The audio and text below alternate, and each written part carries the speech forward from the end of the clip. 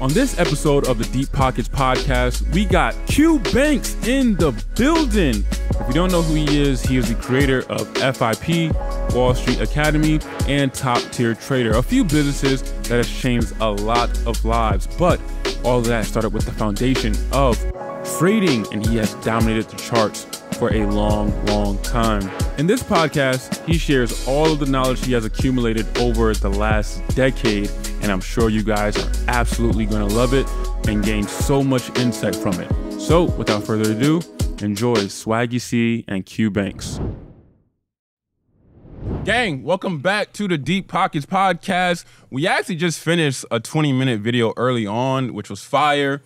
But right now, we got to sit down, more formal, more professional, more active interview with the one and only Q Banks himself is in the building. Listen, we don't got too much time, but we're going to make it worth everybody's time for watching right now. And I just want to get right into it. That's good. Let's get it. Right into it. When you look back on your life, you know, the early Target days, the early FIP days, the early Wall Street Academy days, do you ever sit back? Because I'm a real nostalgic person. Yeah. Do you ever look back at those moments and then look at where you are right now and be like, wow, like I actually did it. You know what I mean? Yeah. No. Nah, man, because I feel like this right here. Like, I mean, I'm not too sure if you'll agree, but at the same time, I'm very, very confident in myself. I had no doubts within myself. I understood, like, you know, how I want to live, on what I want, like where I want to live, like all these things. So I feel like, bro, like I truly feel like I manifested like every single thing that I have like going on now. So it's not like I look back and like say to myself like, God damn, like I really did it. You know what I'm saying? Like, oh damn, like this is real. Got you. I had no doubts about it. You know what I'm saying? And I feel confident about that. And even from like, let's say like my early posts and everything on IG and that kind of stuff, I used to always speak the same exact way on how I speak now. So like every single thing that I was talking about from back then, it was just a matter of time that, you know, I found like a certain vehicle that could actually get me to that certain point. Got you. You know what I'm saying? That makes perfect sense. It was like no doubts, but yeah. Like, okay. I get it. I get it. Because like, no doubts, for you know me, what I'm saying? I like, had no doubts, but I'm just like, damn, like all these more efforts like in my college and you know, partying and all these stuff, and I'm over here studying the charts, but it obviously paid off, you know? But remember, like everybody has their own way on how they perceive their life to actually go. Obviously, those people and everything that pretty much wants so much but gives so little, the result is always the same exact thing every single time. Nothing. No, that makes perfect sense. Yeah. So I'm only gonna ask one question from the Target story because I feel like there's more, you know, bigger and things to talk about, like the current day-to-day stuff. But you had mentioned on a recent podcast that I watched, shout out to, I think, the Forex Beginner podcast, shout out to him. Dope podcast. Dope podcast. You had mentioned that you had your epiphany moment where you walked outside and it was raining, but there was like carts everywhere at Target and you had to like do that. People were taking their shirts off and man, like talk about that a little bit. I'm not too sure if you ever seen that photo. No, I haven't seen the photo. But it's on like my website and everything. Like it's like right one of like the main photos and everything. Connor, we'll attach that as a B-roll to this podcast. So yeah, like it was a late night, crazy busy day and that kind of stuff. All kind of customers and that kind of thing, right? So like, which means that carts is everywhere on the parking lot. So this is the Target that's all the way in Sawgrass. You know, here though. Yeah. That super Target. I didn't want to work at a Target in my city at the time because I'm like, yo, I'll be damned if I'm at Target and everything else, and everybody see me and that kind of stuff. I'm good. I'm gonna go far away. I feel you. I'm gonna go all the way down here, like about 10 miles away and everything else. So like, if I do see a person, I'm probably gonna be like once a week and that kind of stuff. Yeah. But in my local city, nah, I'm not with it. So yeah, man. I went outside and that kind of stuff. It's kind of drizzling and whatnot. And then everybody's so excited to actually go outside and actually like work super, super hard to actually take all these carts back inside. But I'm like, yo, listen, like, I'm not taking off my shirt, bro. Like, listen, I'm not doing that extraness. Like, bro, like I'm only getting paid like $8.20 an hour. Like, I'm not doing too much, you know? So at the same time, like, people that were actually willing to actually go that extra route, I feel as if like they actually stayed at Target for a couple years and I couldn't stay there based on just like, you know, the kind of hassle that they were putting me through as far as like only paying that small amount of money, but also like the fact that it couldn't get me to where I wanted to be. Absolutely. The time that I spent there was valuable for the main fact that I'm a very, very social person. So like being a part of that actually got me back social because I felt like I went through like a little bit of depression from not working, only working on my computer for the past like 5 months and everything, even looking for a job. That's when I actually just got into like affiliate marketing Yep. and that kind of stuff. I was on the computer like this every single day, not talking to nobody, not interacting with nobody. So I had to get a job that was social enough to actually, feel like, I was a part of society in some kind of way. When you said you were social, in terms of like being there and things of that nature, Yeah.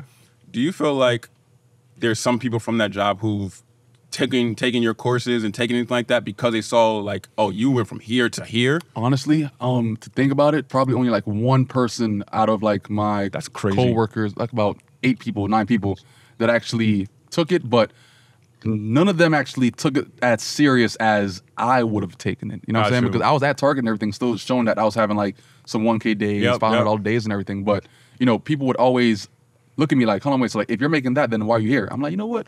You're right. Like, why am I here? You know what I'm saying? So, but Good point. it was just that timing thing. Like, I do believe that like, once your business needs you more than your job needs you, then that's when it's time to actually leave. You got to bounce. Yeah, you got to bounce. So what was your Definitely. early days like the minute you left that point? Like, was it just like filled with 18-hour days? Or did you balance that out with like the partying and the X, Y, and Z and things of that like nature? after I left Target, like I mentioned, like I went on the grass that next day and just laid on the grass and just like sat there like, what the fuck is going on? Like what's next? It's kind of like after you graduate high school, like you sit in the bed the next day knowing that there's no school tomorrow, blah, Yep, blah. yep. And you got to figure out like, like what's next, So like after that, like I literally just dedicated all my time to just trading, like trying to actually learn the charts and everything, because once I actually left Target, I just freed up an extra 6-7 hours out of my entire day to now dedicate that to studying. Exactly. And that kind of thing. So I feel like it was just more just trying to figure out like what to do with that extra time, because now I had an extra 6 days, 6 hours each and every single day. Gotcha. You know what I'm saying? So like it wasn't easy to actually fill up, but I think I had my community grown enough to the point that it took up some of that time, That makes sense. So fast forwarding to today, this is a big question. This is for me personally. How did you adapt to the industry so quickly? And I'm going to give you an example, is because when traders wanted to get funded, but they didn't even really know they wanted to get funded. Correct. Like there were maybe 2 funding companies out there maybe. Yeah, You probably guys, 2, definitely. you know what I Yeah. mean? You guys started top tier. And this was in 2021 when I was in Texas and I saw the video. I'm like, oh, what is this? I knew what it was, but I didn't really know how to get involved in it. Now it's 2024, and now I'm starting to start a prop firm, but you guys are already about to be 3 years in. How do you adapt to the industry so quickly when it's like, oh, the marketplace wants this, I'm going to give them this? Bro, because I mean, we've been around for a long ass time before, like when I started, like there was literally about maybe probably 3-4 groups, Yeah. max. You know what I'm saying? No signal providers, no like all the stuff that you're seeing now. There's none of that. You know what I'm saying? Like there was no kind of people going that extra route Yep. to make sure people are profitable in some kind of way. Yep. There were like the market maker method and yeah, everything, yeah, MMM yeah, method, yep. all the SMAs and EMAs, like all these things. Like it was complex like that. It was not a person that was pretty much focused on technical analysis and that kind of stuff. So like those people weren't really around yet. So I feel like every single thing that we came across, like we pretty much understood that the people wanted more for that certain area because we were early on. So like we're paying attention to all the small shifts and everything that we came across. Like we're pinpointing all those things. Watching. It could be a prop firm.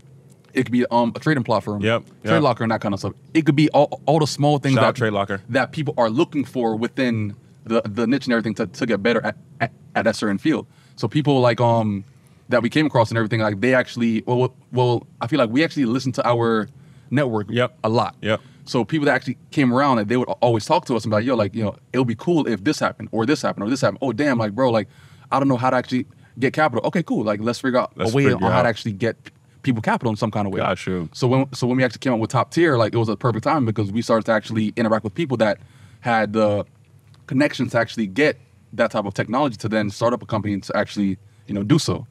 So I feel like we Perfect sense. always just align ourselves with people that can actually benefit our companies, knowing that they pretty much had an extra step in a different industry that we never even knew about. So Gotcha. we always had people that was around us to actually bless us with a certain type of information to help us grow in some kind of way. Love that. Yeah. Switching over to a different topic, how long do you feel, and you don't have to give a timetable at all, but like how long do you feel like day trading is going to be a vehicle from you? And then here's another example, because I always said that like I'm going to keep day trading, but if I have a business that has a $250 million exit it may be a little bit slow, and I may move on towards investments and long-term thing, but I don't know if I'll on the charts every single day after I done exited for 250 M's. What is your mindset? You gonna trade till the day you die? So I think this. So if you get that exit, right? Well, when you get that exit, you know what I'm saying? Take that, my brother. You feel me? So when you get that exit for 250 mil, you'll treat trading kind of like, you know, a little side vibe, but at the same time, you might still get even more excited with trading at that point now. It may be bigger, you think? No, like you'll get excited on it because it's still small money compared to like that 250. But at the same time, it's from something that you've been new about for so long. So I feel like it'll kind of that first love vibe. So it's kind of like what I was telling you about. You know, like the other day I was trading on one of our other platforms called Moonspin, a little it's an online casino vibe, right? Gotcha. So there's not really much games on there, but it's games that's actually gambling and that kind of stuff, right? Obviously, we're traders and everything else. We kind of go against gambling, but it should be fun every now and again. You know what I'm saying? Like I'm not risking much money, but at the same time, like it was still kind of exciting to actually know that I could win or like make money from a different area. So that couple $10 or $20 or $100 that I'm making on that right there, it was exciting. It's exciting. It wasn't much money compared to here. But it was still that smaller thing that was giving me that bunch of excitement. So trading might be that thing for you when that bigger thing is pretty much already there. I'll say that. That's a good point. Because for the audience out there, my mindset is not, all right, I'm just going to try to trading. get it. No, I'm still trading. Actually, I'm still doing the business. I was saying an example, but you got a good point because when I look at like FanDuel and like my brother and things of that nature and like we make a few pigs in terms of like the games that's going on. Sport bet. Yo, listen. It's fun and it's not as much money as, you know what I mean? Like, it doesn't matter. It's fun. It's just a different route. Like I was in Vegas and everything. I had betted on, what was it? The Ryan Garcia. Oh yeah, and Tank. And Tank fight. I think me and Nick had made like around 18K. But I was excited. 18K? What? Bro, I was hyped. And mind you, like on the charts, I could do that very, very easily, but the fact that it was from a different source, it was just new, it was fresh, it was exciting. You know what I'm saying? So I feel like just venturing off to actually different ways on how to make money and everything else from a trader, it's very, very hard to because we don't really make much money in other avenues, Absolutely. I feel like. Absolutely. But when we actually find something that we could actually make money from in some kind of way, it's exciting no matter how much money it is. Yeah, so super exciting. Back to what you said about like trading and stuff. How do you balance that out with bills right now? Auto pay. So everything right now is trading and business is extra. No, so actually, business pretty much takes care of everything, and all my trading income is just like my big extra stuff that I want to actually spend on. Like the big pizza and stuff like that? Yeah, like I got you. Any kind of cars or any kind of big purchase that I do want, I have to trade for it. Got to do it. Because I don't want to dabble in safe money. Oh, like bank money is safe money. It's like it's secure. That's going to take care of every single thing that I need as far as bills and that kind of Makes stuff. sense. Maintain me. But if I want a new car, I got to earn it. I have to go on the charts. Obviously, I'll invest, let's say like 100,000 into my account and everything if I need to. But that has to be built up so I can actually afford that new purchase that I want. I'm not going to take $400,000 or $500,000 from a safe place and then put it in in this brand new car. Nah, I got to earn that money from trading. Yeah. That way, I feel like I'm earning it because I have to make the money. I have to apply the skill from the craft and everything else to actually make that new purchase. So if I want an AP, I gotta do that through trading. Yeah, bro. Like Makes sense. I feel like it's better that way. It is. You know what I'm saying? Not Because to say, you can easily dip into the account and buy whatever, but at the same time, it's just it feels more worth it knowing that you actually grinded for it. Makes perfect sense. Going into the actual specifics, you said on that same podcast that AU was kind of like slow money. What is the range for newer traders who are like, let's say, a year in for where should they be at? And in your example, if you are in their shoes versus, getting higher to the goals in the US 30 and the Nas 100s? Nah, so like it was AU for me because, again, it wasn't really much education back then, right? Yeah. For a person that pretty much has access to so much education all over the place, free education, like things from free telegrams that we have and everything, free YouTube videos, like all these other ways that we pretty much give out information in some kind of way, like they're pretty much better off compared to back then, which means that instead of starting from AU, like you can start from probably UJ, you know what I'm saying? Or you can start from a pair that's a little bit faster and that kind of stuff versus starting with AU.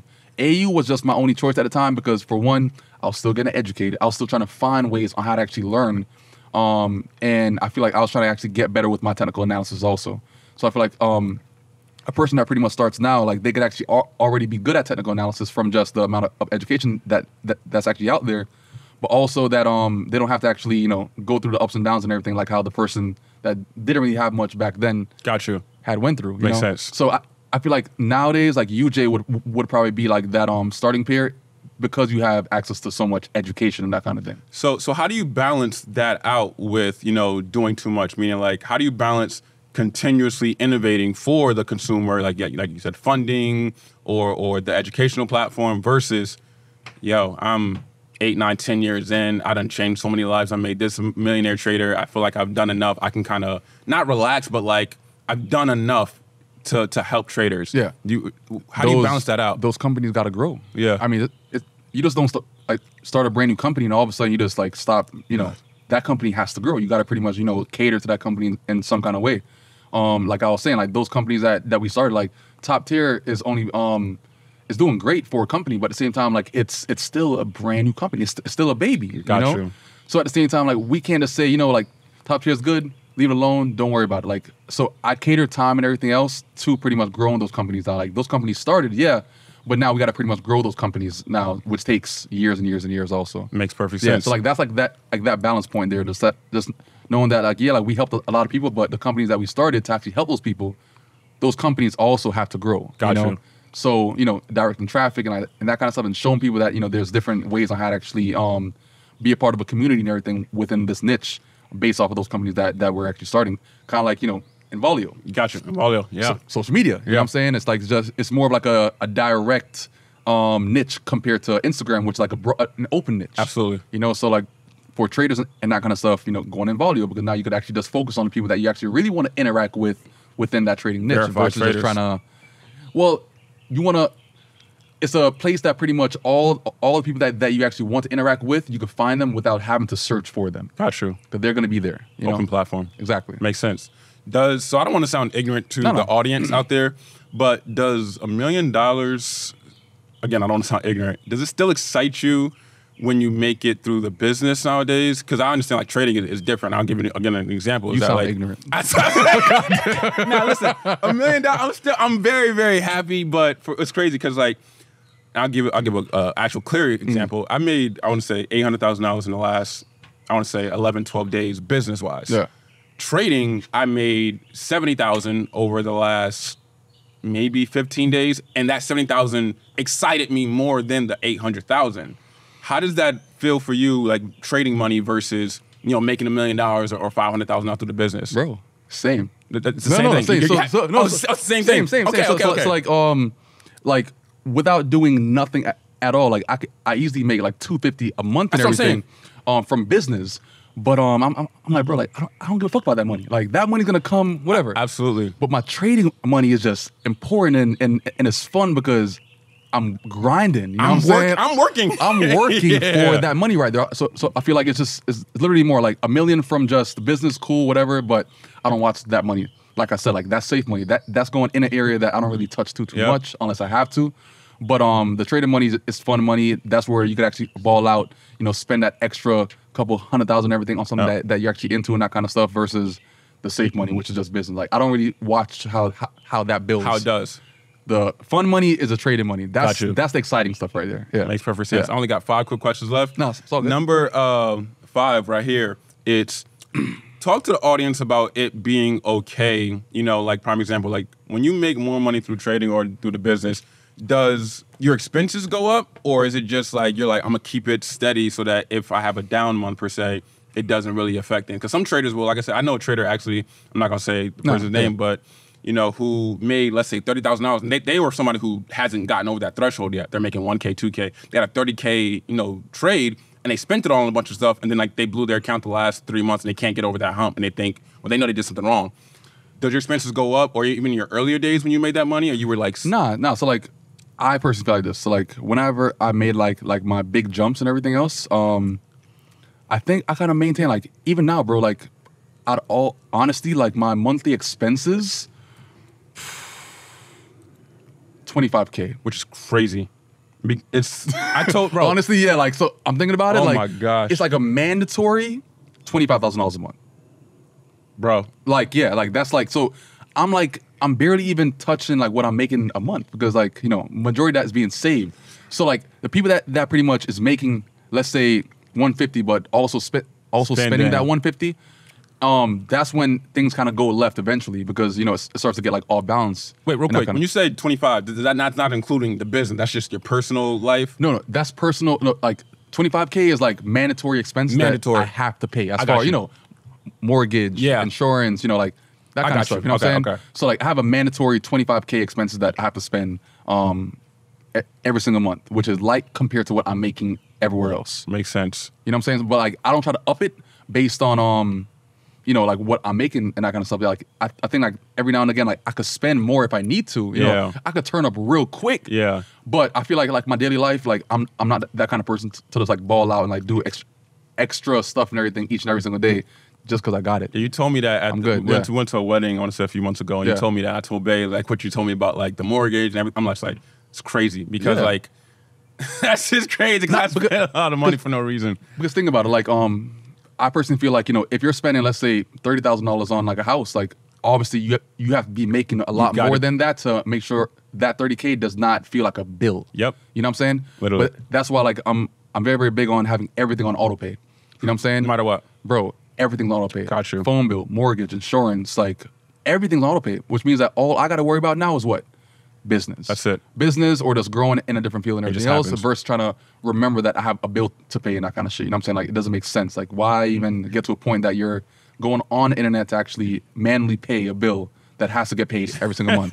It doesn't make sense. Wire transfer. But it doesn't make sense. Yeah. Auto pay everything. So, okay, so switching over, what do you say to people who are in year 3, year 4, who will look at your story and be like, well, Q made it, by year 2, I feel like a failure. Because people who are, like, I made it in year 4, people are saying, oh, I'm in year 5, Swaggy made it in year 4, it must not be for me, I'm gonna quit. Nah, don't look at anybody else. Like, remember, like, how much you comprehend is on you. As far as, like, whatever your level of comprehension for a certain subject and everything, like, that's on you. Like, I can't go in a math class and all of a sudden a person that's in front of the class is getting all A's on every single thing because they're more like their brain just picks up mathematical equations better compared to me.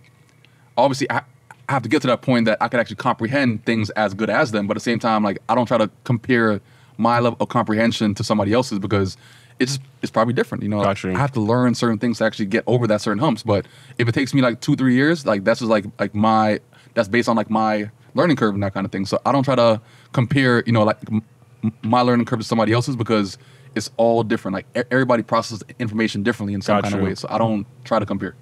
Last 2 questions. And if you do compare, that's pretty much you making things harder for yourself. It's rushing. You know what I'm saying? Like there's no rush in trading. Like listen, it's gonna be around. And people think that it's gonna go away eventually. Like, bro, like this has been around before me and you. Absolutely. So it's gonna be around. It's just like whenever you found out about it was the right time to find out about it. You're not too late, you're not too early, you're good. Now all that you have to do is pretty much just start and continue it. That's it. That's it. So last 2, people think making the 100,000 or the million is important, but talk about covering those other areas, such as making sure your credit is good and your taxes are good as well. Because, when I first started in 2019, in terms of like the education and really making money trading, I'm like, all right, I got money. Let me spend. Let me have fun. Me and my wife going here, and then I got a $2 million tax bill in California. And that changed my life, bro. It Cali tax. Changed my life. So talk to the people out there or the younger business people and entrepreneurs. So obviously I know about everything now. I'm good now. But who are just starting out, like it's not about, even in trading, it's not just making the money. It's making sure you keep the money and know what to do with it as well. Yeah, I think it's like, we're still learning, that same exact thing also. Like, I still got to pay a shit ton of fucking taxes too. But whenever you're having fun, I feel like it's very, very important to actually, get that out of your system as well. You know what I'm saying? Get those times that you want to ball out hard and that kind of stuff. But never ever spend too much to the point that, okay, I only use my Amexes. You know what I'm saying? Which means that I only use credit. Like, I don't use expenses on my debit side of things because that's real money. Gotcha. It's very important to actually only have, the best way on how to spend is just on credit because you pretty much pay it off of your debit and that kind of stuff. Which means that like whatever I'm spending on my credit card, like, if I don't have that money in the bank, then how can I spend it?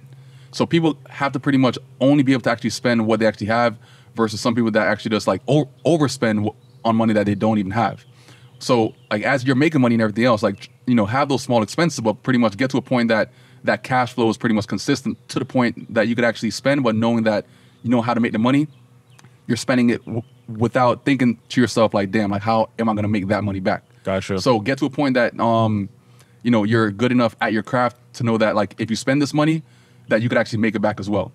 So like I never really went too hard in my spending days because I felt like I always felt like it's like one of my insecurities also. Like I always felt like, yo, like if I spend, like, bro, like do I have enough to actually, you know, do this or do that? Like I always had a feeling that like, damn, bro, like next month this shit might not even work out, man. And even though like I'm far away from actually, you know, that bottom point, I always felt like, bro, like, you know, this can end at any point. I always been a little bit, I wouldn't say frugal, but I've always been very, very cautious of crazy spending, because I've always been kind of scared to actually, you know, go broke in some kind of way also. Totally understand. You got to have that healthy fear a little bit. But it's more like a think broke, you know, like spend money, but spend it very, very wisely.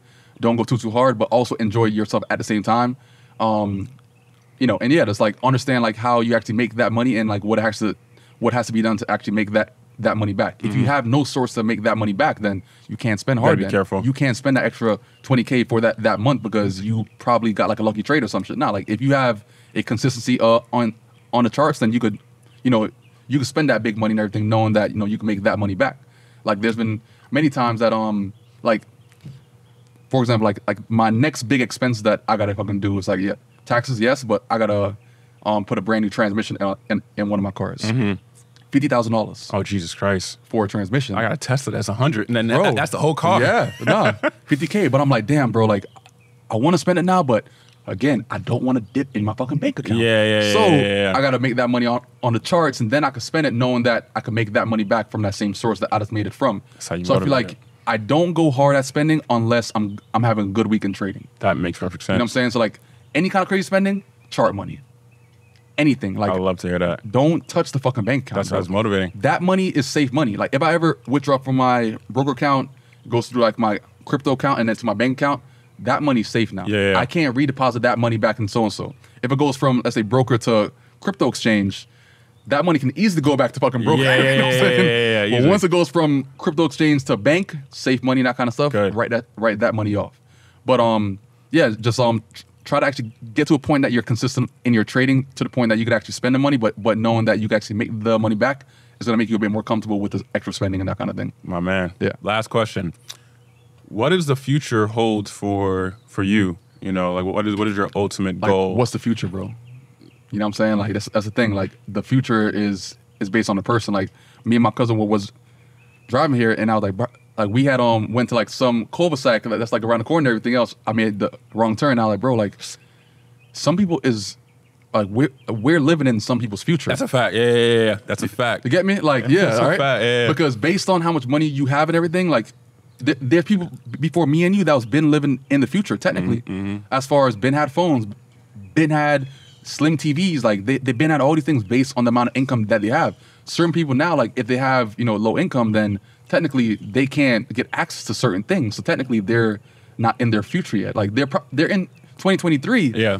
But their 2023 is very, very different from our 2023 because we pretty much have access to so much more and everything else.